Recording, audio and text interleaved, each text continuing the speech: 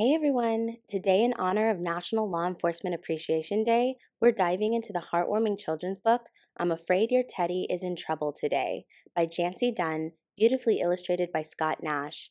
Join me in this special read aloud as we celebrate the dedication and bravery of our law enforcement officers. Let's embark on a delightful adventure and express our gratitude for those who serve and protect our communities. Without further ado, let the storytelling begin.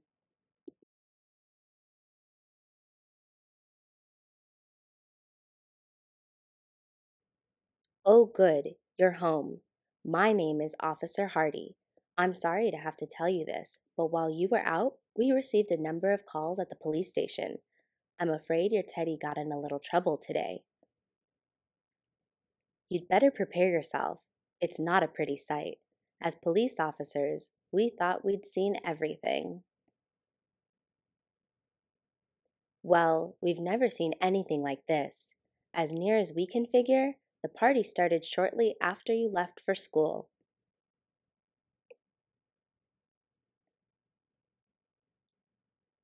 I still don't know how he did it, but your teddy bear managed to get hold of your phone. Apparently, he called all your friends' stuffed animals and invited them over to your house. As you can see, they took him up on his offer.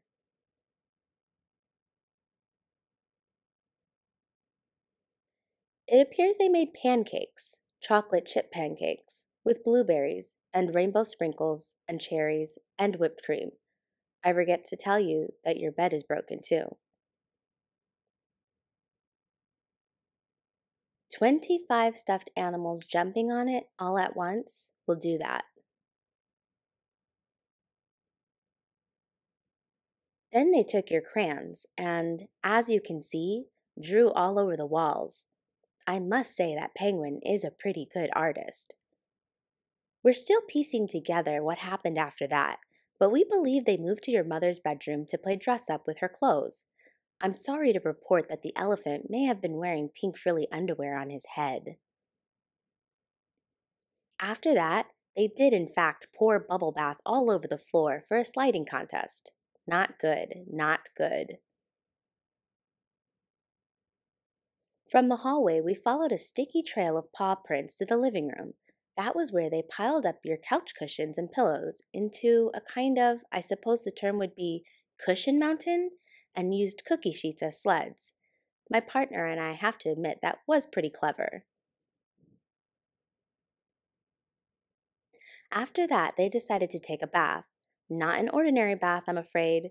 We don't know for sure who thought of the chocolate sauce, but we suspect it was the cow. At around 2:15, your teddy bear and his friends had a dance party. How do we know? Because that's when the calls started coming in from your neighbors. Oh, they were not happy. Not happy at all. Finally, your teddy somehow managed to get 100 balloons delivered to your place. The delivery man is still outside, by the way, waiting to be paid.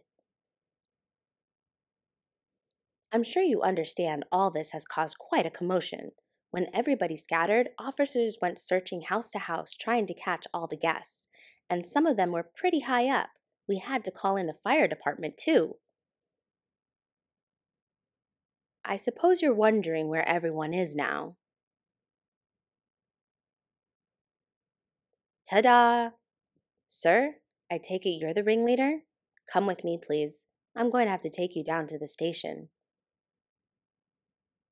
You know, I used to have a teddy bear once. He looked a lot like you.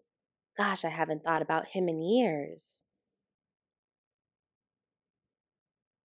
All right, this time I'm going to let you go. If you promise me that you're going to behave yourself from now on, I don't want to get another one of these complaints. Come on, everybody. Let's get into the squad car and I'll drop you all off at home.